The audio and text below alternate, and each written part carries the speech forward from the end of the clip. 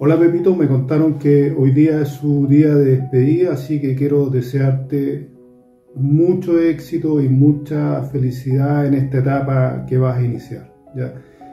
Un abrazo grandote, son muchos recuerdos, la verdad que creo que vivimos juntos un montón de etapas, la mayoría de ellas creo que las superamos bastante bien, bueno, otras a lo mejor tuvimos más dificultades, pero siempre destacando tu compañerismo, tu amistad y tu lealtad a toda prueba. Don José, mucho éxito en esta nueva etapa que está por comenzar y gracias por todo el apoyo prestado durante mi estadía en el ferro. Saludos, cuídese mucho. La verdad no me queda más que agradecerte por la confianza entregada durante mis años de ferroviario. La verdad fuiste mi primer jefe y parte importante de mi día laboral, donde agradezco tu liderazgo, que fue fundamental para mi desarrollo profesional. Por ello te deseo la mejor de las suertes en lo que se te venga más adelante. Un abrazo y se me cuida, amigo mío. Se te quiere. Qué alegría formar parte de las personas que lo van a despedir por su larga trayectoria dentro del ferrocarril. Le mando un abrazo bien apretado, mucho cariño y que le vaya bien en todo lo que emprenda. Chao. Se merece disfrutar con su familia. Dio mucho por la empresa, dio mucho por el ferrocarril, entregó parte de su vida y además las enseñanzas que nos dejó. Estoy muy agradecido particularmente por todo el apoyo incondicional que siempre me brindó.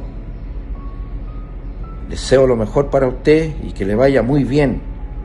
Que sea la mejor decisión que puedas haber tomado en tu vida, porque después de que uno nace para estudiar, para trabajar, ahora llegó el momento de descansar y de disfrutar. Por lo tanto te deseo de todo corazón que te relajes, lo que no has podido hacer en años, te tomes las vacaciones incondicionales, esas que tú necesitas y que todos necesitamos en algún momento, y que compartas y disfrutes al máximo a tu familia. Solamente le quiero agradecer por todos estos años, por la oportunidad que me dio de quedarme aquí con ustedes trabajando, por todo lo que me enseñó en este tiempo, por la buena onda, y solamente le quiero desear lo mejor para este nuevo comienzo, para esta nueva etapa, y que se vengan cosas mejores y sobre todo que lleguen muchos libros. Nos conocemos cuando yo tenía unos 18 años, cuando llegué al ferrocarril.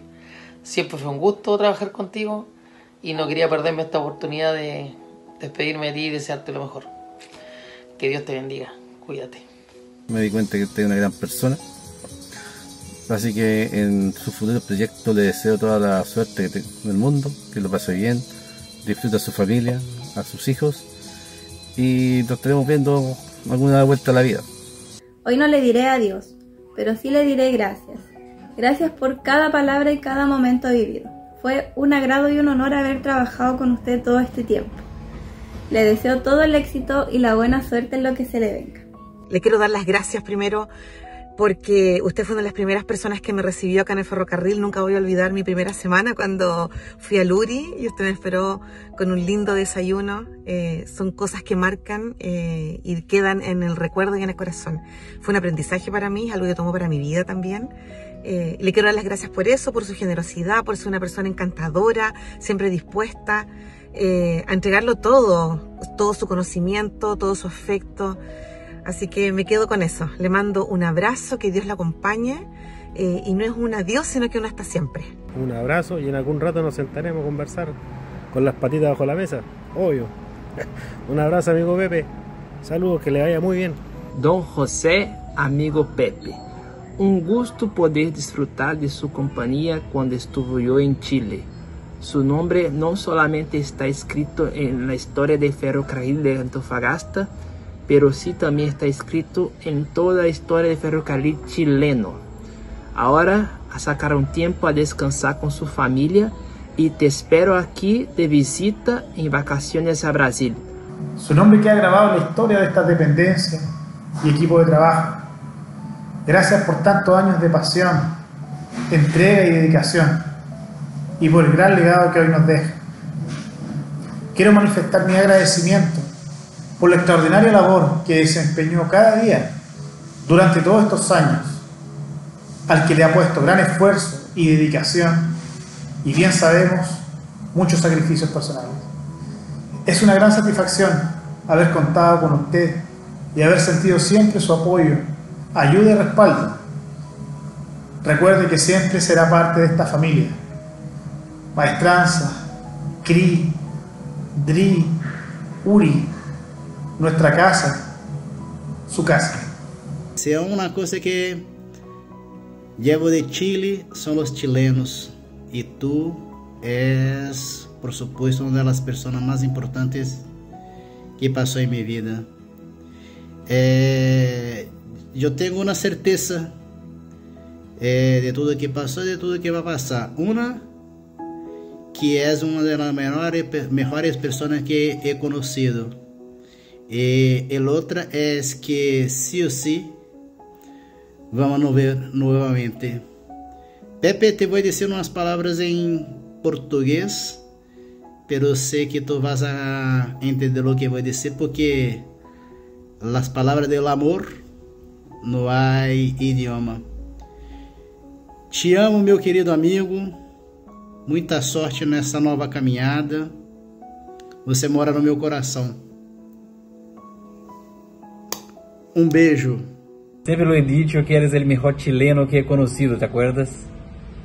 Desde que llegué a Chile fuiste siempre muy amable conmigo, con esa sonrisa característica tuya y una serenidad en enfrentar desafíos y traer soluciones siempre. Mi gran amigo, confidente, apoyo profesional y personal en los más de 3 años que estuvimos trabajando juntos. Soy de verdad muy agradecido de haber podido conocerte y convivir contigo, aprendiendo y compartiendo momentos que guardaré por toda mi vida. Eres un ejemplo de humildad, honestidad, orgullo de todo el Chile ferroviario por todo lo que entregaste. Te deseo de corazón todo lo mejor. Te lo mereces. Disfruta ahora de la familia, tienes una misión súper importante ahí y sé feliz siempre. Muchas gracias por todo. Y sepas que del lado de acá de la cordillera tienes un gran amigo que te estima muchísimo. Fuerte abrazo a ti. Solo tengo una amistad de harto tiempo que nos han unido varias cosas. El bueno ferrocarril, el colegio, el tenis, tantas aventuras y tantos campeonatos que organizamos, los scouts, bueno, y tantas cosas más, la amistad que hemos tenido con Nuestra Señora. Así que, amigo, te deseo lo mejor del mundo a esta nueva aventura que estás emprendiendo, todo el éxito, sé que así lo vas a lograr, así que un gran abrazo cariñoso, saludos a la Nancy, a los niños, y que le vaya muy bien, querido amigo, suerte en todo, te echaremos de menos. Me imagino que en este minuto estás con un montón de emociones, has terminado exitosamente una tremenda etapa profesional, y hoy día te quiero decir solamente 2 cosas.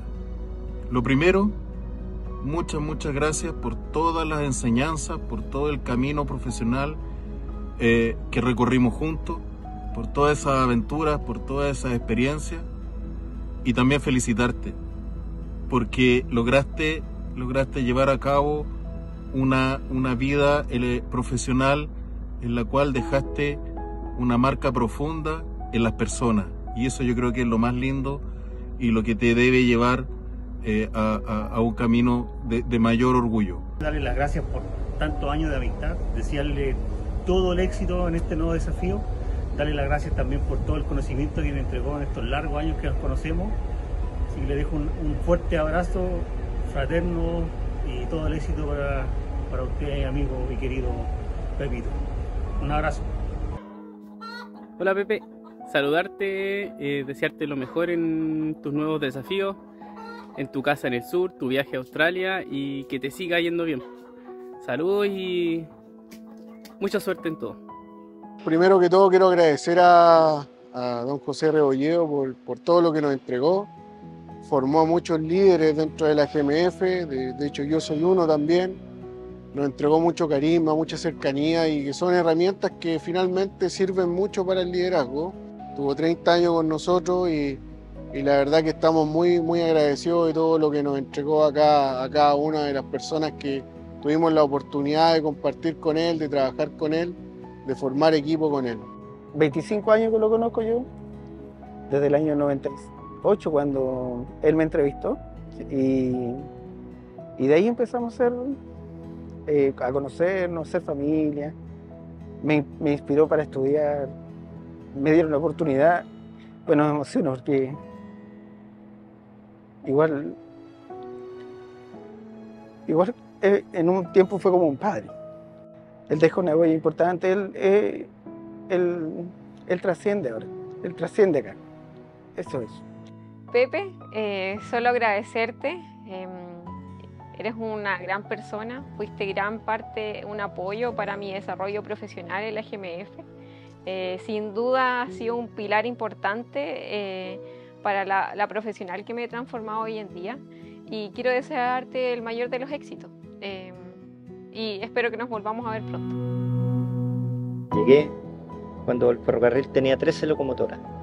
Empezamos a incorporar nuevos equipos, generamos una ingeniería y nosotros como ejecutores se hicieron nuevas locomotoras que hoy día están en pleno servicio.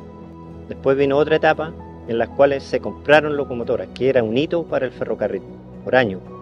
Y así fuimos creciendo, tuvimos una nueva administración donde cambiamos el giro, por decirlo de alguna manera. Aquí hacíamos de todo, pero terminamos en lo que realmente somos, una empresa de transporte. Uno también llega a una etapa en que tiene que darle la posibilidad a las nuevas generaciones para que puedan desarrollar nuevos conocimientos, nuevas ideas. De las cosas que siempre recordamos son 18 de septiembre y ahora que se acerca el 1 de mayo, acá nosotros hicimos una pérgola y en ella era típico que yo mismo me encargaba, iba a la caleta, compraba el pescado y la gente, ellos mismos se encargaban de freírlo y era tan conocido esto que venían de recursos humanos, sabían que aquí teníamos como le llamamos, la fritanga. Entonces, está la fritanga allá, vamos a almorzar y lo llamamos, oye, venga, tenemos una fritanga. Y eso, en lo personal, a mí me llenaba de satisfacción, porque ver a toda la gente unida, todos compartiendo y todos felices. Hacían competencias también de tirar la cuerda, hacíamos competencias de una parada de ruedas e ir empujando, salíamos a hacer competencias de pesca. Había un tren, esa locomotora a vapor, que espero que no alcancé a dejarla terminada, como a cargo del proyecto, en realidad a cargo de la locomotora, para el Día del Patrimonio, poder tenerla, porque íbamos a Mejillones en esa locomotora y veían pasar, la gente lloraba cuando llegábamos a Mejillones en esa locomotora. Y esas cosas a uno lo llenan de satisfacción, lo llenan de orgullo. Estuvimos contentos, tuvimos alegría, pero también tuvimos pena porque tuvieron dos personas que a mí me marcaron, que es Juan Orellana y Víctor Díaz, entre otras personas también que también hicieron sus aportes, pero ellos dejaron una huella en mí. Y respondiendo ahora un poquito más sereno a la pregunta si dejé huella, yo siento que sí, porque me sentí muy querido en este ferrocarril. La empresa la forman las personas y ese es lo más valioso que tenemos. Aparte de lo más valioso que transportamos, las personas es un recurso que debemos cuidar, debemos proteger y valorar. Cuando las cosas se hacen bien y se le reconoce al personal y se les manda ese mensaje de reconocimiento, el valor agregado que eso tiene es muy valioso.